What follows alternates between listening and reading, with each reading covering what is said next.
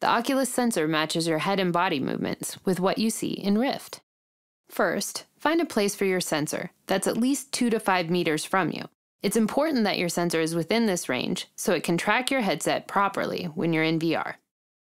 For optimal tracking in VR, you may also want to set your sensor slightly above your normal head position. Place your sensor, making sure the lens is facing you and is tilted towards your face.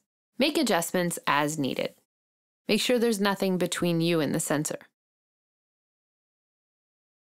Stay clear of heat, vibration, liquid, or moving objects. Now you'll need to calibrate your headset. Locate the lens slider and adjust to set your point of view. Choose the location in the room where you plan to use Rift. The sensor will find your headset and show you the area where you can move around.